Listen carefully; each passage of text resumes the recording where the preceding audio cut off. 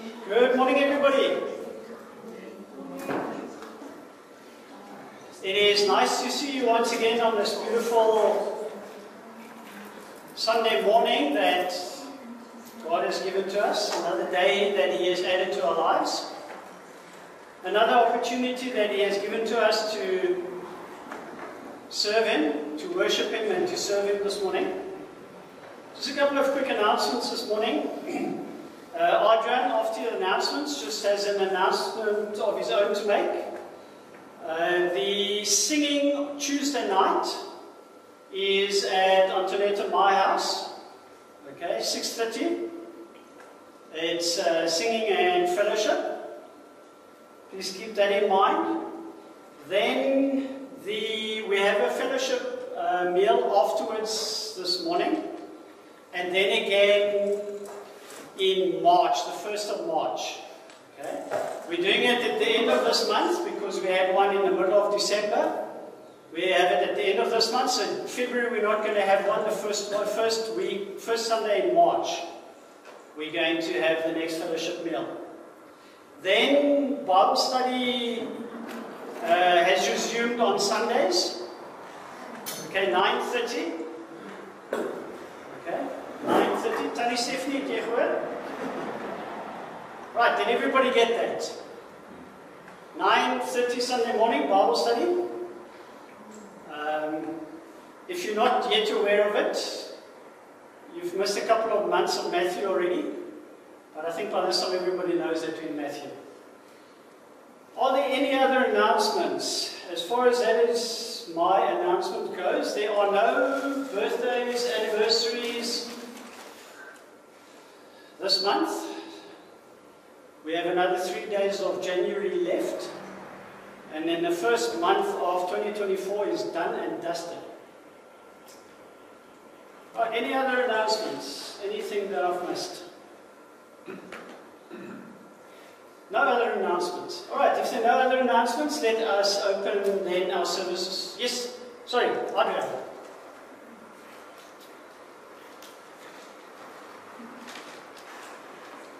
I don't want to make this announcement once worship opening prayer has started.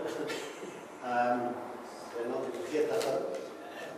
I've had a few statements made to me that they did that quiz, but they can't get the answers or they didn't get enough answers, and I posted it twice that you don't have to know. So I can't go with those non-official entries.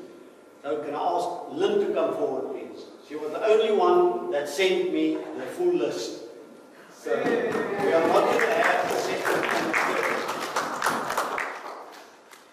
Baie dankie, Lynn. Vir die Afrikaanse mense, knap gedaan.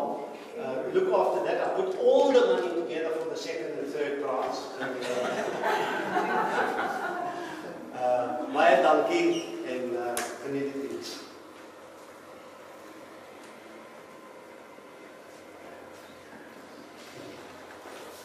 I didn't send him my answer because I didn't think it was going to be fair. I loved that quiz. I love those questions. A couple of those things you really have to think about. You know the answer, you've seen it somewhere before, and you really, really had to think about that one. Yes, sir? Google and your cell phones and everything for everybody in the future is allowable. All right. State that we are not allowed to look up the answers. It's like shooting balloons. All right, so Google is allowed. So next time there's no excuse for not having the answers. All right, Google knows everything. Sit around the table with your family and work them all out. Also. Google knows everything. Not to say that Google is always right about everything. All right, so just always keep that in mind. Right, let's open with a word of prayer this morning. Heavenly Father, we thank you for this beautiful day that you've given to us, for the opportunity that you've given to us again to be able to assemble here this morning. Father, for the good night's rest that we were able to enjoy, that we were able to wake up this morning, Father, and that we were able to assemble here. Father, we thank you for everything that you daily do for us, for all the blessings that you bestow on us. Father, we know and are aware of the fact that we take so many things that you give us as we take them for granted, Father. So, Father, we come before you this morning and we thank you for everything that you do for us. We thank you for bringing us together as brothers and sisters this morning. We thank you for the common faith that we share in your Son, Jesus Christ, Lord, for the calling with which you have called each and every one of us and the obedience to that call that we have made. And that bond that we share, Lord, as brothers and sisters in your name, to be able to come before you and to not only call you Father, but also to call Jesus Christ our brother. We thank you for all of these blessings, Lord. We thank you for all of the things that we so often take for granted. We take our health and our youth and all of these things for granted. We think of those that are advanced in age and the infirmities that come with that. We think of those amongst our number that are sick. We think especially of Esmeralda. And Lord, we are grateful that she is feeling better this morning. We're also grateful for Adriaan and Gabby that is also feeling better, for our prayers that were answered in that regard. Father, Lord, we ask you also to be with Tani Betty and Tani Stephanie, Lord, and also Auntie Shirley, all of the older ladies in our congregation, and Auntie Lynn, Lord, all of these beautiful people, Lord, all of these ladies that we love so dearly. We ask you to be with them, Father. We ask you also to be with us this morning as we go into our worship service. We think of those that could not be with us this morning. We ask you to be with them and to return them to us at the next appointed time. Father, we ask you to be with us and to lead us this morning in our worship to you, that it is not only done today, Father, that we are not only just Christians today, but that we take it out in our lives, that for this whole week that lies before us, we ask your guidance, and we also ask you to lead us, Father. Make us always mindful of whose we are. And Father, we ask all of these things in Jesus' name. Amen. Onward rejoicing, our river's way, higher on coming each passing day, hilltops of glory now rising near, where all shall be made new. Hilltops of glory I now can see. Oh brother, won't you come go? Safe on the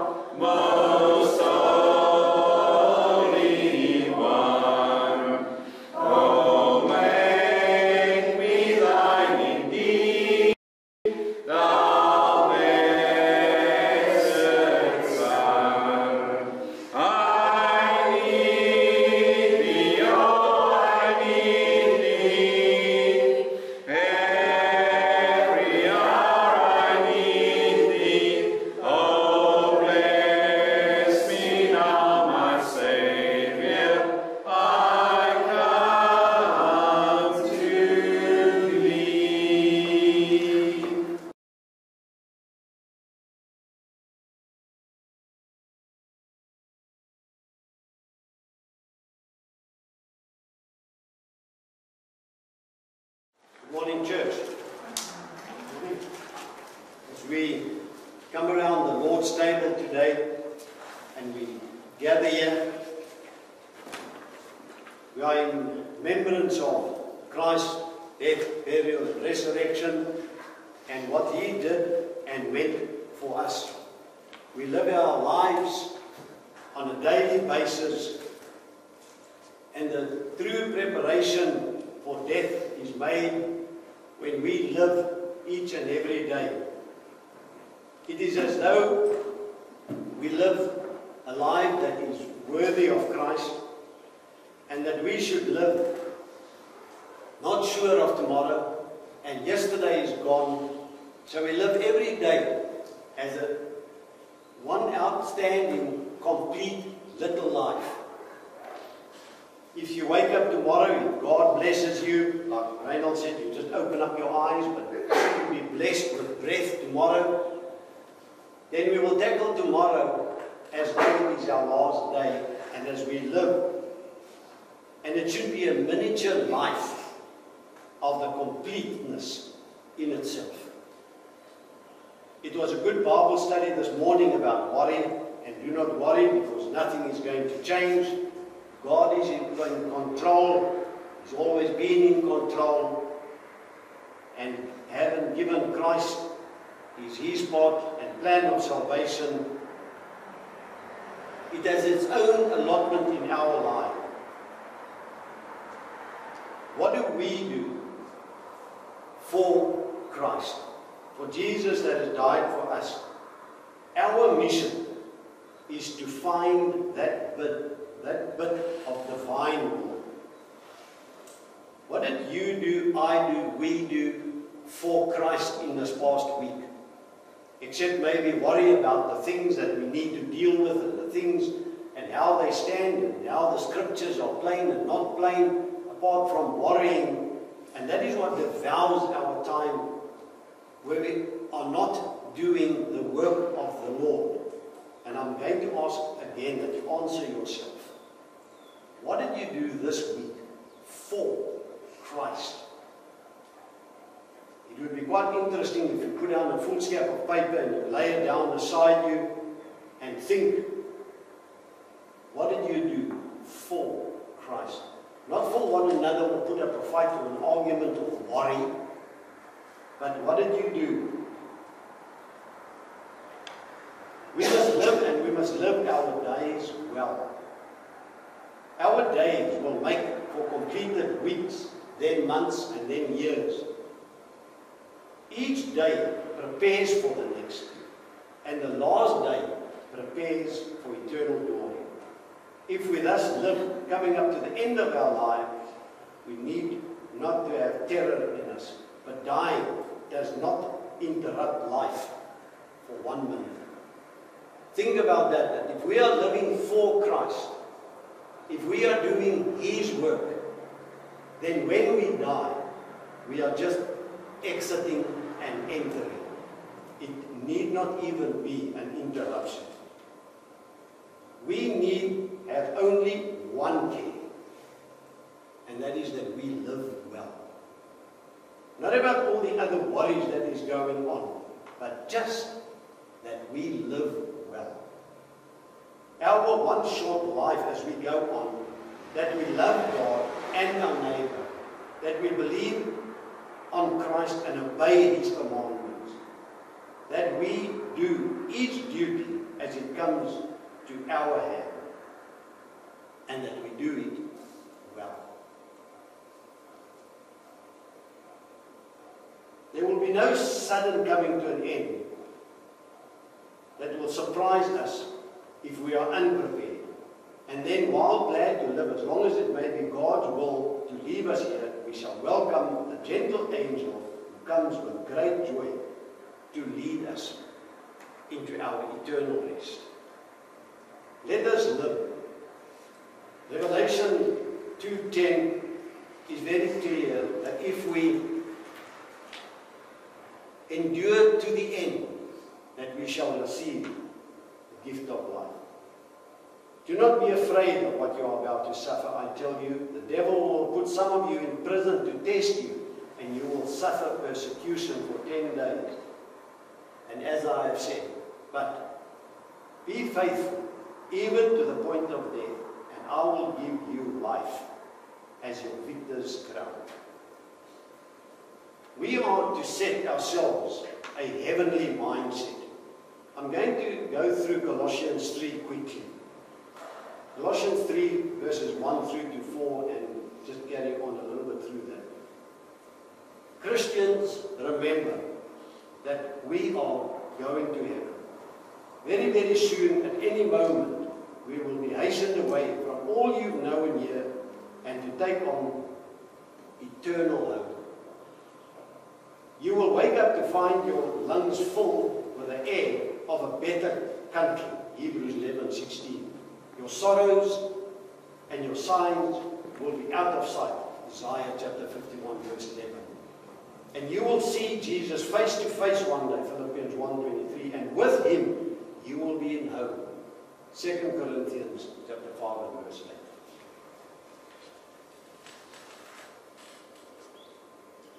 If we belong to Christ, then we will live here on earth, but then there in heaven. You have died, and your life is hidden with Christ. Nor is your life in Christ on full display now, but only then. Verses 3. When Christ, who is your life, appears, you will appear with him in glory. Verse 4. Your life is wonderfully, intricately, eternally bound up with Jesus himself, who reigns there and who will appear there, and heavenly mindedness aligns us with that fact, teaching us to define our identity, not by the person we see in the mirror, but by the Savior that we see in Scripture. And that goes for each and every one of us in our daily lives, to understand that Christ, who died for us, it is to live in us and to give us this eternal hope. Christ will be the judge one day. When the great day of the Lord is at your doorstep one day, it is in Christ. It is what we have put to death and what we have chosen to put to life. It is what our own dressing is on our bodies and in our nature, and as to how we have treated people. They dress themselves in the heavenly clothing of compassion, kindness, humility, meekness, and patience. Verses 12.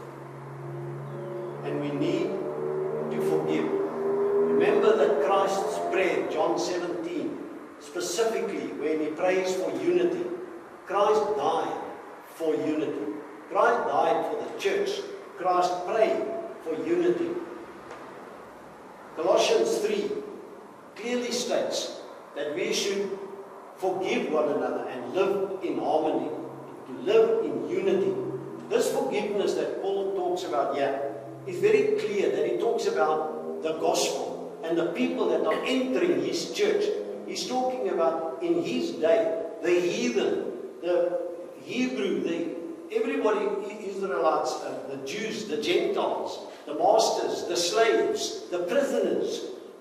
The prisoner himself got baptized into Christ. So he's talking about a wide scope of people. That is what Paul is talking about here, is to forgive. Remember just the previous chapter, he talks about to be clothed with Christ. So he's talking about members in the church to accept one another. And once again, he's preaching about unity so that we can live in harmony. Because we are not all the same. I'm a proper Boer, and some people call me Dutchman, and then we have the German Reinhol there. We are not the same. And we don't understand each other. We don't understand each other's upbringing. And this is what Paul is talking about. To live in harmony and to forgive one another in their shortcomings. They walk under the reign of divine peace, which was established, each throne on their hearts. Verse 15. They speak and they sing with a harmony of gratitude. In every relationship, in every word, in every deed, they seek to show the glory of Christ. They are like oaks with their roots deep into the ground. In the same ground we are. Some of them, the winds and the storm beats against, some withstand, and some don't. It depends on what you do with your roots. They daily draw nourishment from another world, and so bear the fruit of that better country, if I may put it that way. Christ died for each and every one of us. We live in Him. We live like Him. We are imitating Him. And we are growing humbly in Him. I want to leave you with that, and again ask the question that are you growing humbly in Him? We need to grow, we need to spend time in the Scripture, and we need to appreciate what the Lord has done for us. Will you pray with me, please? Almighty God, Father, around your table, Lord, for your death and burial and resurrection, Father, for everything and the stripes that you have borne for us, that you have paid this price, Father, for us. We pray, Father, also for unity. We pray also, Father, for understanding. And we pray, Father, that we will always look to you for the example and live our lives every day, Father, for you. Father, we thank you now for the bread. We thank you, Father, that it represents your body. And we thank you, Father, for the opportunity that we can just cast our minds on everything that you have so graciously given us. In Christ's name we pray. Amen.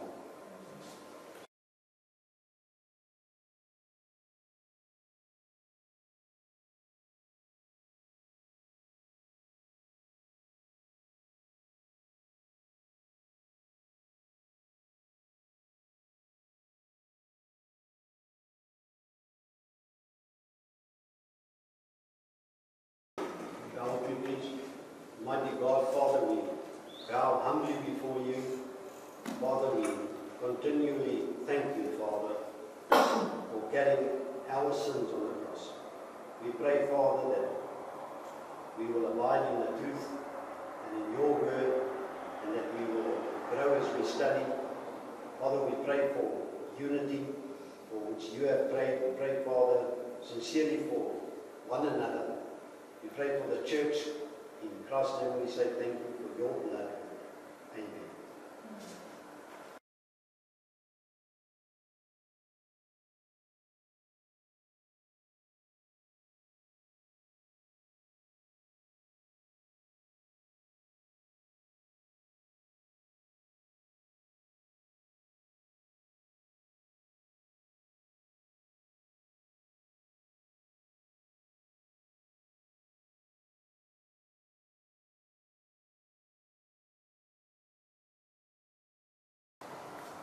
I will sing of my Redeemer and His wondrous love to me. On the cruel cross He suffered, from the curse to set me free. Sing, oh sing of my Redeemer, worth His blood He purchased me.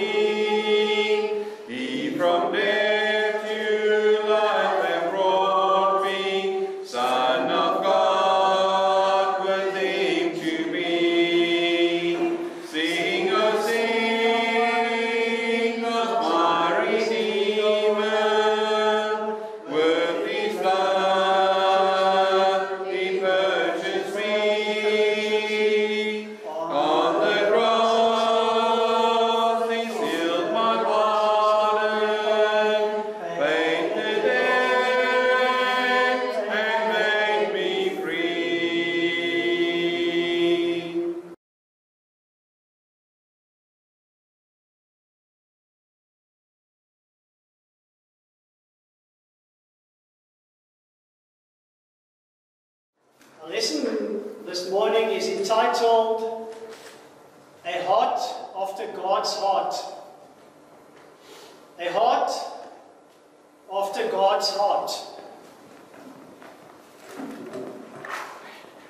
The section that we will be looking at is 1 Samuel chapter 16 and 17. Who does not like a compliment? I think all of us like compliments. It was Mark Twain who said that he could live a whole month on a good compliment.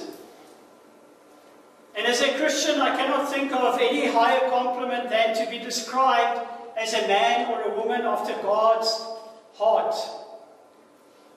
When that compliment comes from God Himself, we need to sit up and take notice. Here is a person whose life we can all profit by studying. Such was God's description of David. This is a man after my own heart. Acts 13:22 and 1 Samuel 13:14. Now, why would God put such a high affirmation on this man? And how can we be a person after God's heart like David had? You recall that David was anointed as king by the prophet Samuel while he was still a teenager. He did not assume the throne until he was 30 years old. He was probably in his late teens when he killed the giant Goliath. He probably wrote Psalms 23 and other psalms while he was still a teenager, tending his father's sheep. The trials that David went through at the hand of Saul occurred while David was in his 20s. So his life contains many instructions for those on the younger side of life. It is especially important for us today because a lot of people think that teenagers are supposed to rebel. And we expect it, and it oftentimes becomes a self-fulfilling prophecy. But it is not the biblical norm. In Scripture there are many examples, David being one of them, of young people with a heart for God. Sure, David lacked the wisdom that comes from experience. He needed trials to refine and mature him. There were sins of his youth that he would later regret in Psalms 25 verse 7. But God began to use David in a very significant way while he was still in his 20s or in his teens. This morning we will look at 4 qualities that marked David as a young man with his heart after God's heart. Qualities that we must and can develop in order to be men and women after God's heart. To have a heart after God's heart, we must be converted, be Spirit-filled, spend time alone with God, and be obedient in small things. So the first thing is to be, or to have a heart after God's heart, we must be converted. It is crucial to establish from the outset that, or the fact that David was not by nature a man after God's heart. He did not possess some inherent goodness that made God choose him. In Psalm 51 verse 5, David declares, and he says, I was brought forth in iniquity, and in sin my mother conceived me. We by nature are all sinners in rebellion against God. We are all self-willed and self-seeking rather than seeking after God's will. Romans 3, 9 through 12 and verse 23. No one deserves anything from God but judgment and punishment. And David was not right before God by any of his own deeds. In Psalms 32 verse 1 and 2, David writes, and he says, how blessed is he whose transgression is forgiven, whose sin is covered. How blessed is the man to whom the Lord does not impute iniquity. The Apostle Paul quotes these verses in Romans 4, 7 through 8, in the context of arguing that no one is right before God by their own good works. Rather, it is by faith in God. So we would be off on the wrong track to assume that David, by his own will and by his own power and his own effort, was a man after God's heart. And that God chose him on that basis from the outset. But rather, conversion is a work of God, and he performed that work in David's heart. David didn't choose God. God chose David. God took him from the sheepfold where he was tending his father Jesse's flocks, and he made him the shepherd of his people. Psalm 78, verse 70 and 71. While 1 Samuel 16 has no reference to David's, or has reference to David's anointing as king, not to his conversion, but God chooses those whom the world often overlooks and rejects. Samuel would rather have picked one of Jesse's older sons, one of David's older brothers, instead of him.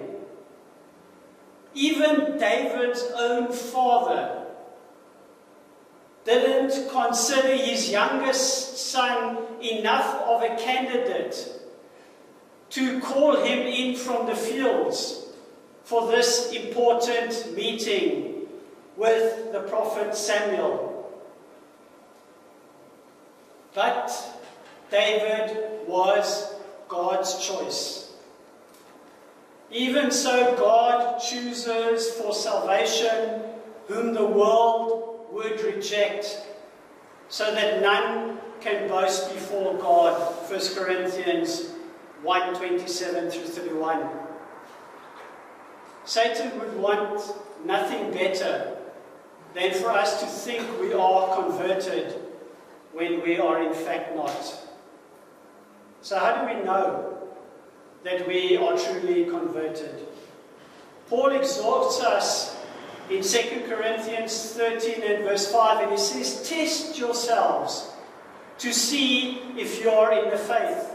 Examine yourselves. Peter tells us, therefore, brethren, be all the more diligent to make certain about his calling and choosing you. For as long as you practice these things, you will never stumble. 2 Peter 1 verse 10. Scripture gives us a number of tests to see whether our faith is genuine or false. You can, for instance, look at the whole book of 1 John. A truly converted person will be sensitive to and turning away from sin. 1 John 1, 5 through 10. He will be growing in obedience and in love for God's people. 1 John 2, 1 through 11. He will be growing in the knowledge and love of God's truth as revealed in His Word. 1 John 2, 21 through 27. So in short, we should be learning to turn from self-seeking and instead to seek the things of God. Luke 9:23-24. And there's one further thing, that a Christian or a truly converted person will not be apathetic about the things of God. Those who are complacent do not need and do not see their need for God. But God says that these people do not know their true condition. God says that they are wretched, miserable, poor, blind, and naked. And He will spit them out of His mouth unless they repent. Revelation 3:15-19. David was a young man after God's heart because he had been truly converted by God. Everything else is built on this. To have a heart after God's heart, secondly, we must be Spirit-filled. Note 1 Samuel 16:13. Before Pentecost, the Spirit of God did not permanently indwell believers as He does in the present age. Rather, He came upon certain ones, enabled them to fulfill their roles and their tasks. He also could and did leave those who did not walk uprightly. 1 Samuel 16:14 and Psalms 51 verse 11. When Samuel anointed David for the throne, the Spirit of God came mightily upon him from that day forward. And David was a markedly different young man because of the Holy Spirit. If we are truly converted, we have the Holy Spirit indwelling us. Romans 8:9. But if we are tolerating sin in our life, or we are living to please ourselves and rather than God, we are quenching or grieving the Spirit. We must confess all known sin and yield consciously and continually to the Holy Spirit so that He will produce His fruit in our life. Galatians 5:16-23. A good question to ask is, if the Holy Spirit were to withdraw from my life, how long would it take me to miss Him? If the Holy Spirit were to withdraw from my life, how long will it take me to miss Him? Am I so routine, so self-dependent that I could go on for weeks and never realize that the Spirit had departed? Also, we need to realize that a prime mark of a Spirit-filled life is not miraculous signs or wonders, but rather the fruit of the Spirit. Galatians 5:22-23. And also a joyful endurance in trials. Colossians 1:11-12. To be a man or a woman after God's heart, we must be truly converted, and we must walk daily in dependence on the Holy Spirit. Thirdly, to have a heart after God's heart, we must spend time alone with God. David was out in the fields tending his father's sheep when a messenger came running to him and said, "The prophet Samuel is with your family and he wants you to come." They had to send someone to David to fetch him. That is how unimportant his family thought he was.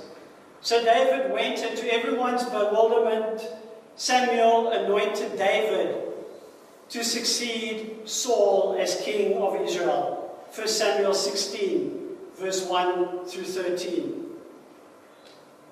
I doubt anyone except Samuel understood at that time the full significance of that act.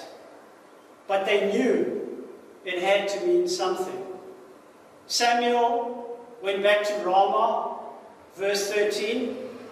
And where did David go? Where did David go? The anointed king, where did he go? Verse 19, he went back to tending his father's sheep. And what did he do out in those fields while he was tending the sheep? Fortunately, he didn't have an iPad or an iPod, or we won't have the Psalms that we have today. Rather, David used that time to develop his relationship with God. Psalms 23, David probably wrote or flowed out of the quiet times that he had with God. Psalm 19 may have been written while he was sitting out in the fields, meditating on God's revelation through creation. He also used that time to develop his skills as a musician. Psalm 1 Samuel 16:18. Expressing his feelings of love and adoration to God through the Psalms. If you're married with children, you'll probably have to fight to find time alone with God. Some people can't stand to be alone. They fill every moment with noise from radio or TV. They feel a need to be constantly around people. But we won't grow in the things of God unless we spend time alone with God. So let us make 4 practical suggestions on how we can spend time alone with God. And the first one is learn to read. Learn to read. Learning or reading is a learned skill. Even if you aren't good at it now, you can learn it. Perhaps by taking a reading course online or by finding a book on how to read. But once you read, it opens up the scriptures from not only the Bible, but also from godly men who have wrote books about the Bible. So the question arises, what should we read? Well, first and foremost, we should read the Bible. Read it over and over again. Read it from cover to cover. George Muller read his Bible over 200 times. He read the Hebrew Old Testament 7 times. And as you read it, don't just read it to check off a thing to do on your list. Read prayerfully, asking God to reveal Himself and to show you your own heart with a view to obedience. If you have never done it before, now would be a good time to start reading the entire Bible in a year. Become a reader, and your heart after God will grow. The second point is learn to pray. Use time alone with communion with God. Read and pray through the Psalms, which reflects David's communion with God. Study the Lord's Prayer. Study the prayers of Paul and use them as models. Keep a prayer list. Learn to commune with God in prayer. Thirdly, learn to worship. Our public worship on Sunday should be an overflow of our private worship. Learn to adore God and marvel at His love in time alone with Him. Express yourself by singing. And I think a lot of times it would be a good time to be alone for this one.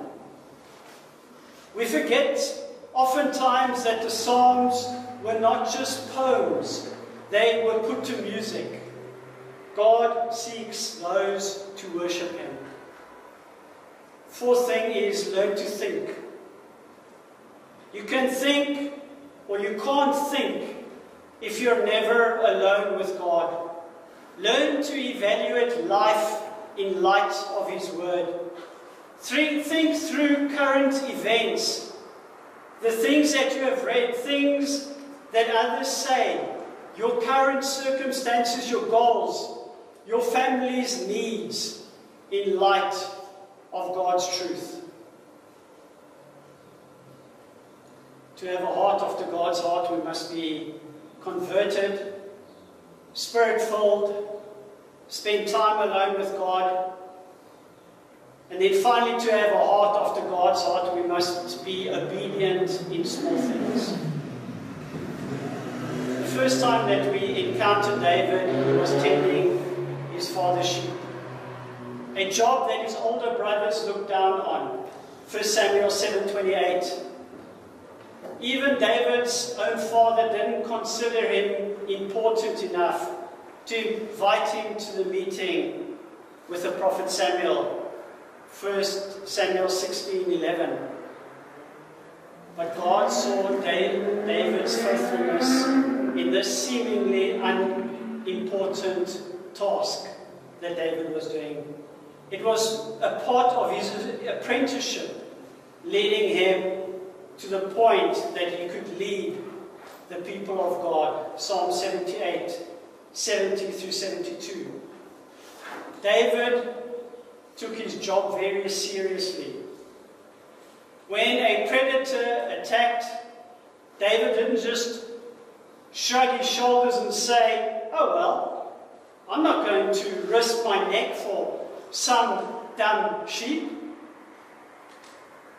Rather, it tells us that David went after it and rescued it. 1 Samuel 17, 34, 35.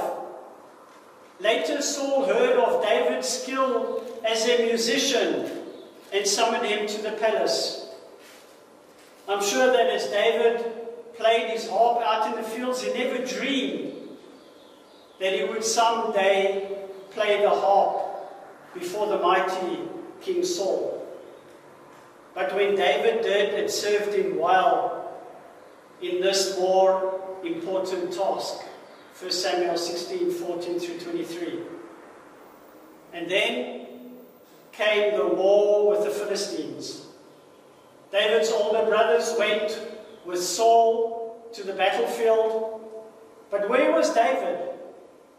David was back tending his father's sheep and serving as an errand boy for his father Jesse. 1 Samuel 17, 14 and 15. When Jesse wanted David to go find out about his brother's well-being, he carefully made provisions for it by finding someone else to tend his father's sheep while he was away. And he obeyed his father without complaint. When David got to the battlefront and he heard Goliath's blasphemous challenge, he began to ask questions of the soldiers. And this threatened David's oldest brothers, who put David down with a sarcastic question in 1 Samuel 17, verse 28. Asking him, "Why are you here? You're lazy, you're wicked, you're just coming here to see who's looking after our own poor father's few sheep that he has." David could have easily returned insult for insult. "Some battle, you coward! You're just standing here, cowering before this giant Goliath and his blasphemous challenges to the nation of Israel." But instead, David held his tongue. 1 Samuel 17, 29 through 30. He was learning obedience in his speech. 1 Samuel 16, 18. None of these things by themselves represent a big deal, but they all combine to show that the teenager David was learning to become obedient to God. in the small, insignificant situations where God places. David did not become arrogant or boastful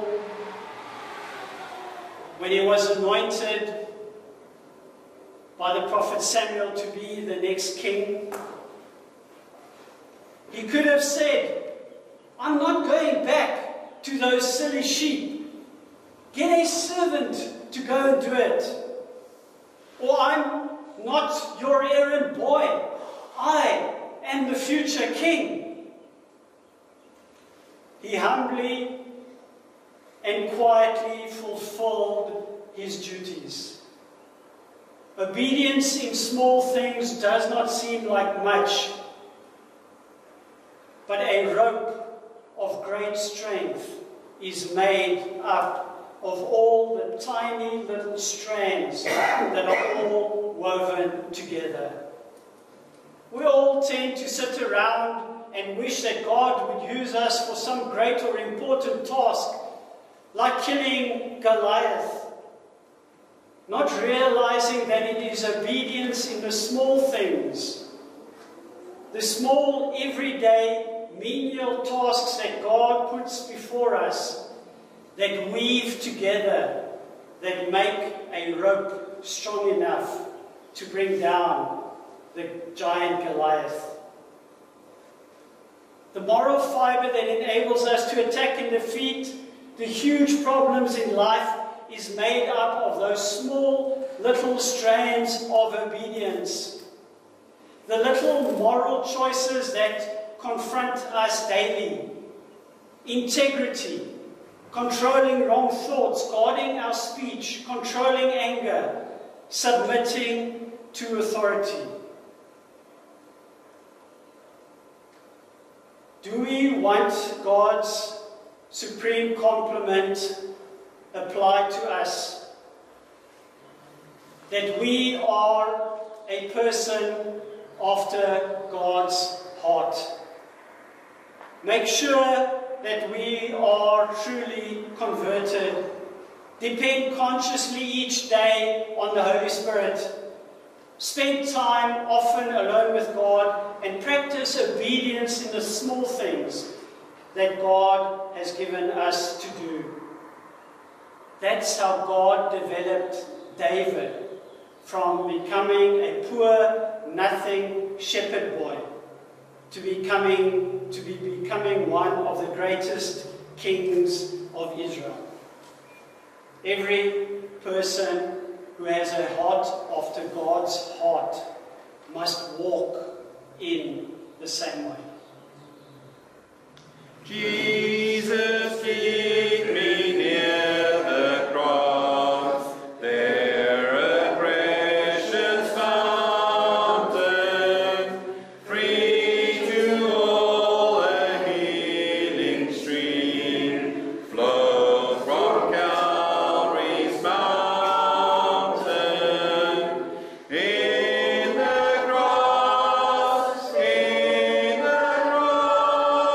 be my glory ever, till my wretched soul shall find rest beyond the river. Near the cross, a trembling soul, love and mercy found me. Will you pray with me?